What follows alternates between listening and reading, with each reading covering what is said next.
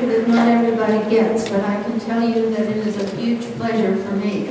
I get to announce and introduce the speaker today, and I'll go through it as quickly as I can so we can get right to her. Elizabeth Allison Streeter was born in Livermore on May 6, 1968. She answered her parents' and her brother's wishes by being a girl. As she puts it, she grew up in the wilds of Northern California amongst cows, wineries, and physicists, and on a steady diet of Star Trek, The Muppet Show, Atari, and musical rehearsals in her family's living room. Often, let me tell you, very often. She started drawing as soon as she could hold a writing implement, and started writing as soon as she had something to say, which was when she was very, very young. She attended Stanford University, took part in the Stanford Overseas Studies program, and spent a quarter in Tours, France. Graduated in 1989 with dual bachelors in studio art and communication. She wore a fish on her head so we could quickly identify her from the other graduates. As an aside, we were surprised when she registered at Stanford as an art major. Against all obvious indications of the direction she was taking with her life, we thought she was going to be a marine biologist. She can explain the infield fly rule and once devised a way to score infinite points on Space Invaders for the Atari. She has worked in film and video production, design and video games, and has served as president of Community Theater. She is cartoonist in residence at the Charles M. Schulz Museum in Santa Rosa, a cartoonist in residence at the Cartoon Art Museum in San Francisco, and a member of the California Shakespeare Theater Board of Directors. She and her family are voracious consumers of books, music, movies, art, action figures, and musical instruments, resulting in inadequate storage space. She lives in Lafayette with her husband, son, daughter, two peculiar disruptive cats, and a mellow but hungry tarantula. All four of them are Paul Harris Fellows, by the way. She also has an author's page on Amazon where you can see a variety of her publications. If I shared with you all of her artistic and literary experiences and accomplishments, there will be no time left for her presentation. So please, give a rotary welcome to my daughter, Betsy Streeter.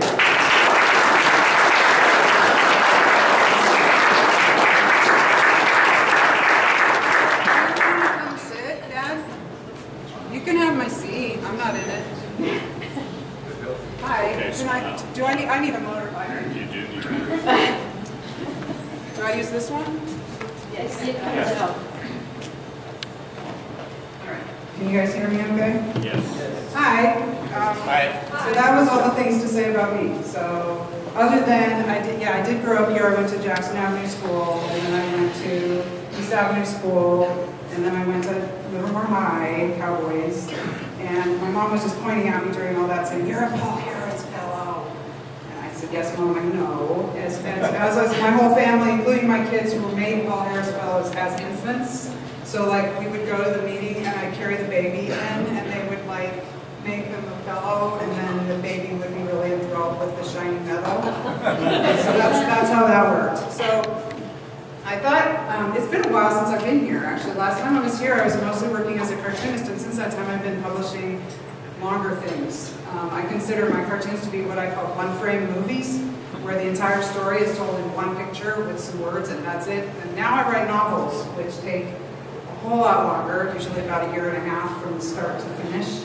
And yes, you do go through them word by word, all 74,000 words, probably 4 or 5 times, sometimes even 10 or 15 times before the thing actually sees the light of day. So I work in a lot, and everything in between as well. So I was thinking about what about me. So I guess what I do is I tell stories, right? I tell stories at different lengths and in different forms, but that's primarily what I do. So I was thinking about what can I say about being a storyteller that would be interesting here today, where we are here, and also where we are kind of in the world. And this is what I came up with.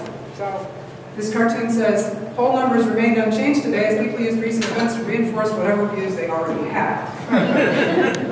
This is one kind of story, and this is a very popular story, because isn't it fun to be right? I mean, it's so great, you know, and we have whole TV networks dedicated to telling different parts of our society how right they are, right? So if you watch this channel over here, you're going to hear this particular kind of right, and over here you're going to hear some other kind of right. And if you see a poll that you agree with, you go, see, see, and if you see a poll that you disagree with, you go, what is this world coming to?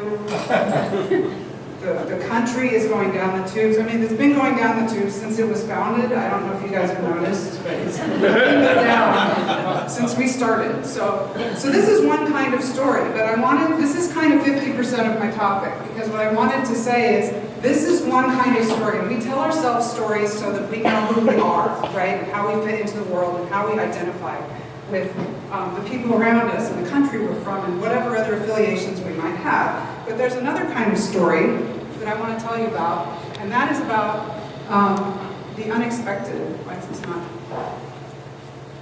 Oops, we need to go back one. Are you doing that? Yeah. That one, okay.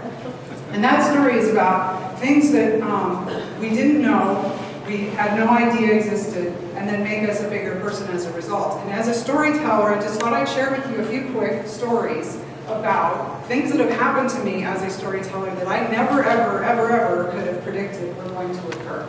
This cartoon came out in syndication, so a lot of people saw it, and I got it from, I walked past the biography section of a bookstore, and at the time there was a biography out of J. Edgar Hoover. And so the cross-dressers bit up there was an oblique reference to what was in that book. And that was amusing to me, and I put it, and it was fine. And then I got some emails. And these people had, we talked about words earlier, these people had some words for me. And these people were cross-dressers, okay? And they were mad. They didn't think this was funny at all. And they felt like, once again, they were being used as society's punching bag. And so I had this back and forth with these people. And there were the younger, angrier ones, and then eventually this kind of older guy got on that was kind of almost like their, I don't want to say den mother, but kind of like their leader, and he was much more measured in his response. And he said, look, this is what we're going to do.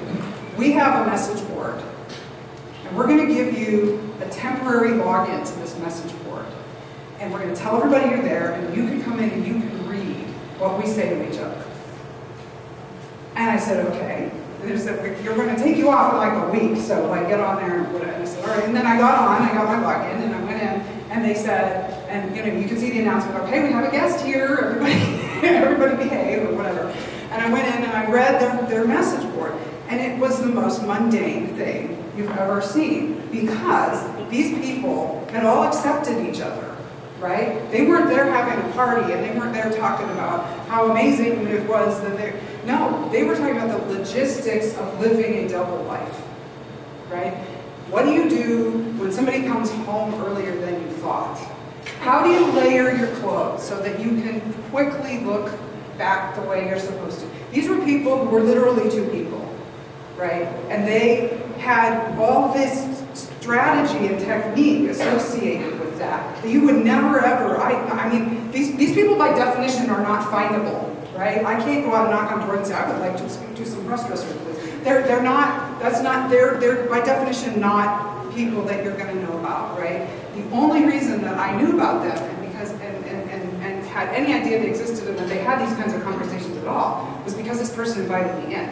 And it was because I didn't flame them back, right? I was like, well, that's interesting. And we went back and forth. And that's actually been my philosophy whenever this kind of thing happens, is to go, well, that's interesting. What is this? So then we went by and I went on. Anyway, I ended up changing the cartoon to say didn't use turn signal. Yeah. Because to me, it wasn't a big deal. I didn't get all righteous about this is my First Amendment rights, and you can't tell me what they, you know, I didn't care. I mean, the joke works. It's, you know, it's fine. But that was completely outside of what I expected. Now, as a peace offering to this group, I sent them this cartoon, which is, I had to talk to you because I can't live a lie anymore. Mom, Dad, I'm a cat. Okay. And I sent this to them kind of as a little something for you that, you know, and they thought this was hilarious. They loved this. And they said thank you, and they said, if we'd seen, the den mother guy was like, well, if we'd seen this one first, you know, we probably wouldn't have been so hard on you. And then we ended up, you know, kind of friends and stuff. But, you know. So this cartoon also someone wrote me and said, this is my favorite cartoon ever. I used it as a humorous way to come out to my family. So, you know, okay, I had no idea. I mean, when you make work and it goes out into the world, it has its own life. And you don't know what it's going to do or how it's going to affect people. But that was a good one. The other little story I shared with them, kind of going in and out here on the microphone, sorry. Is this my neighbor that you meet on the birthday card? Excuse me, yes. This one, okay, it's a Dog Pee cartoon, okay? It's about Dog Pee. So, and this one got featured really prominently in this newspaper in Virginia because I was new in their paper, and so they put it in color and this using. And what happened was this, which I'll read to you because I know it's hard to see, but I got this thing about how anyone who thinks that cartoon is funny has a very sick sense of humor, plus giving kids the idea of doing this to each other. And here we go with the poll numbers, right? Our country has seen such a world decline during the past years, and this is just another way to go lower. Where has common decency gone? See, this is when you see a poll you don't agree with, you're like, where is this country going?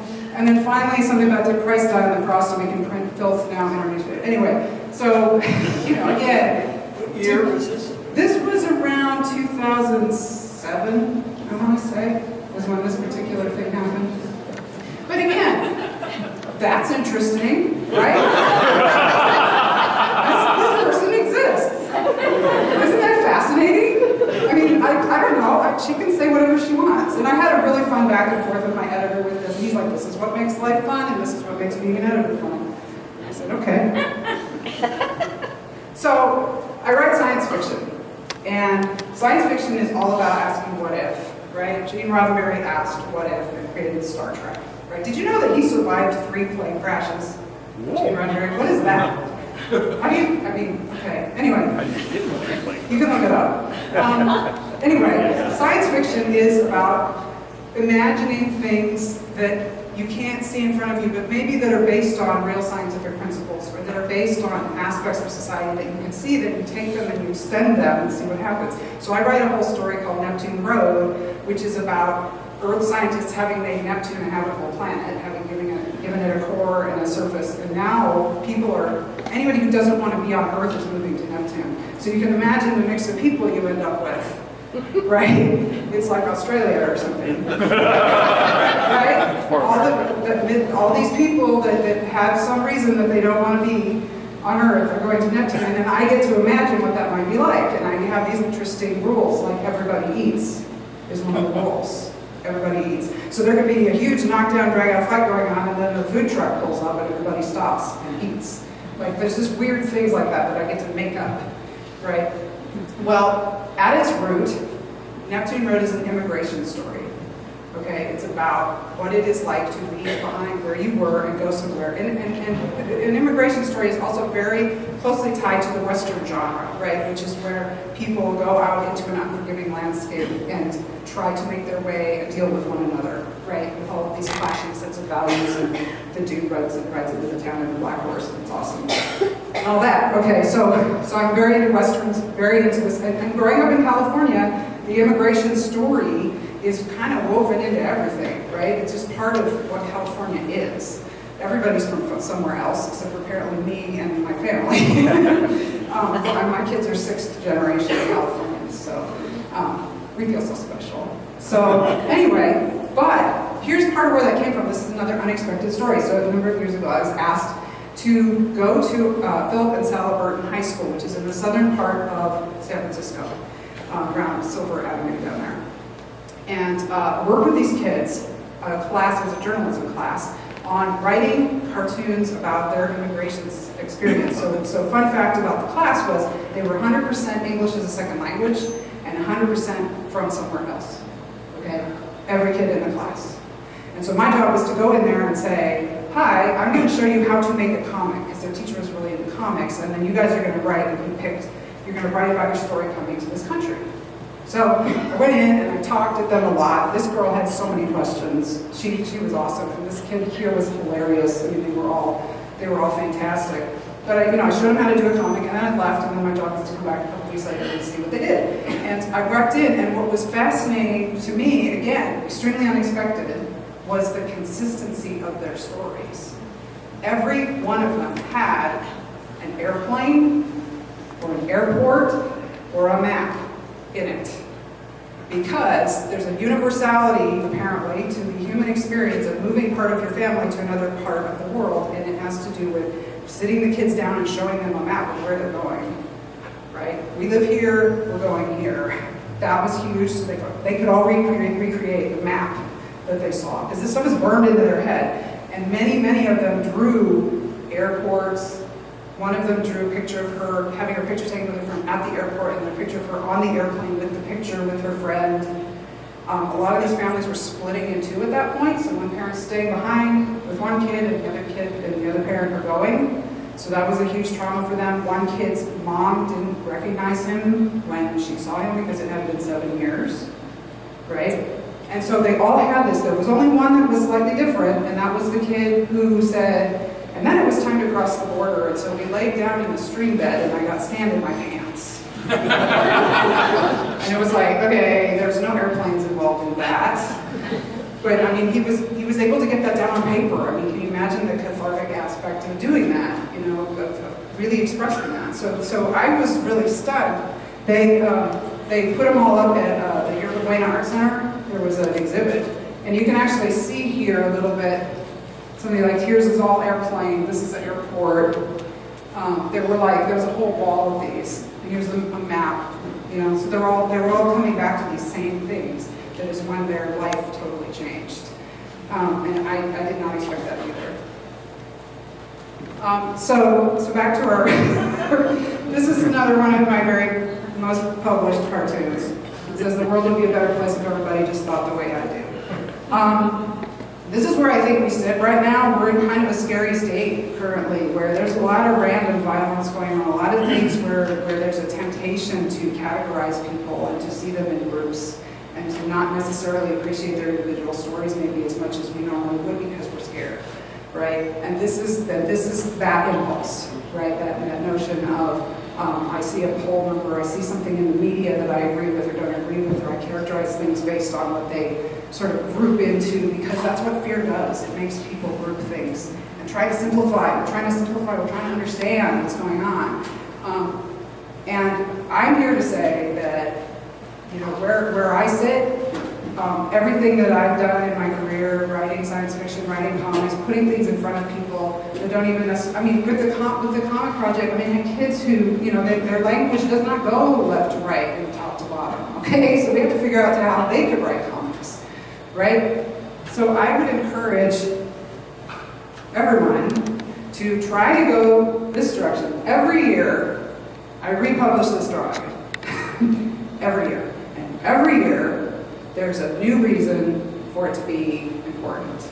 This is something that I drew sitting in my bed one night. I mean, you can tell it's kind of casually drawn. It's not super, there's not a lot of technique or anything. I just was like, oh, this is interesting. And this is another thing that got up and went out and got a life of its own without me, and ended up on the cover of the Funny Times and a bunch of other places. And every year, I put it back up. And I go, here's this. Again, I mean, the year of Sandy Hook happened, this was very hard. This year it's hard because I've spent a lot of time in Paris. But it's just, here it is again. And so that's what I offer to you today, is that sense of, you know, maybe this is a time when what we really should be doing is finding as many ways as possible to go out and find things we don't understand, that sound funny, that look funny, that we've never seen before, and go find those things and resist that impulse to say, you know, the world would be a better place if everybody just thought the way I do. So that's my second to last slide. This is my last slide. Because it's my dad's birthday today. It's right there.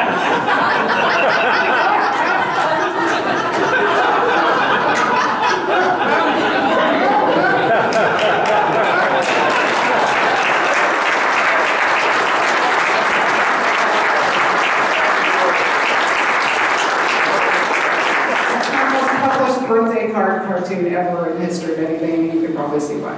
So that's how I want to end it, was just happy birthday, Dad. And I'm happy to answer any questions. I don't know if you have time.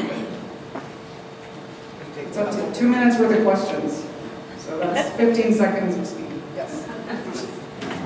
So real quickly, Betsy, See, the question I have for you is, what is your life like? Do you have a daily schedule? Your writing, drawing, creative, publishing, etc. life. What do you have a regular practice? Yeah, it's a weird mix of extremes because writing, you spend a lot of time by yourself and then suddenly you're here. Like that's how it works. So I'll be like at Comic-Con and then the next week I'm like face down in front of the computer typing for days at a time and then I'm here, you know. And so it's kind of like that. But there's a lot of, I just voraciously consume everything I possibly can because like I said, it all goes into the stories. You know, people don't want to read about a character that's a category. They want to, you know, a Pakistani cat lady who collects bottle caps is interesting, right? So, you know, that's interesting, but you got to go find those bits, and so there's a lot of scavenging around, a lot of looking at art, a lot of music, So,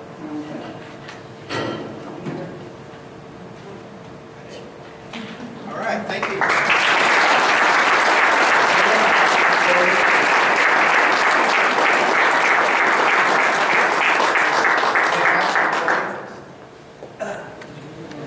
Betsy. I have something for you. Oh my gosh. You get your choice. Olive oil or some canned wine. I better go for olive oil. We just ran out.